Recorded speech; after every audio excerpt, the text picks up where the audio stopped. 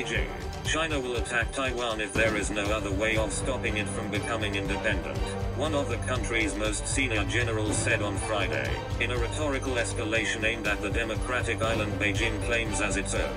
Speaking at Beijing's Great Hall of the People on the 15th anniversary of the anti-secession law, Li Zuocheng, chief of the Joint Staff Department and member of the Central Military Commission, left the door open to using force.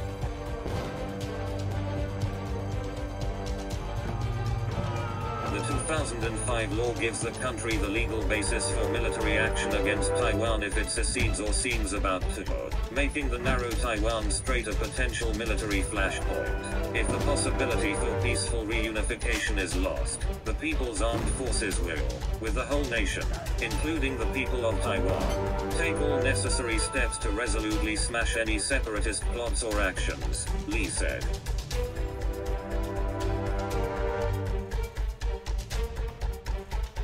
We do not promise to abandon the use of force, and reserve the option to take all necessary measures to stabilize and control the situation in the Taiwan Strait, he added. Although China has never announced the use of force to bring Taiwan under its control, it is rare for a top-serving military officer to so explicitly make the threat in a public setting. The comments are especially striking amid international opprobrium over China passing new national security legislation for Chinese-run Hong Kong.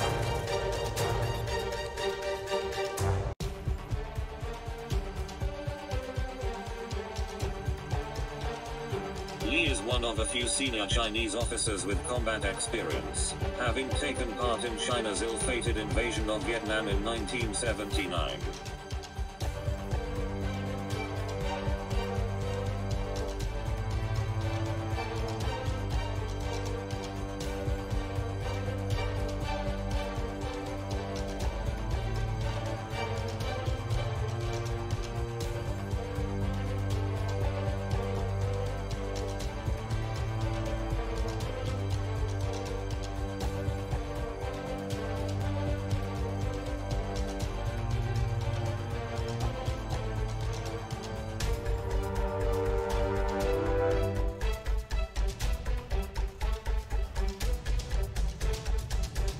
Taiwan's government denounced the comments, saying that threats of war were a violation of international law and that Taiwan has never been a part of the People's Republic of China.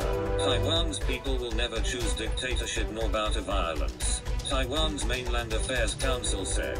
Force and unilateral decisions are not the way to resolve problems. Taiwan is China's most sensitive territorial issue. Beijing says it is a Chinese province, and has denounced the Trump administration's support for the island.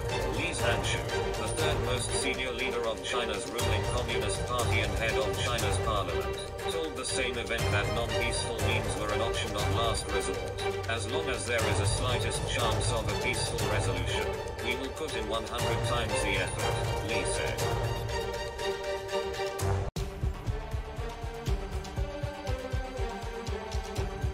However, he added, we warn Taiwan's pro-independence and separatist forces sternly, the path of Taiwan independence leads to a dead end. Any challenge to this law will be severely punished. Taiwan has shown no interest in being run by autocratic China. It has denounced the repeated military drills near the island and rejected the offer of a one country, two systems for a high degree of autonomy.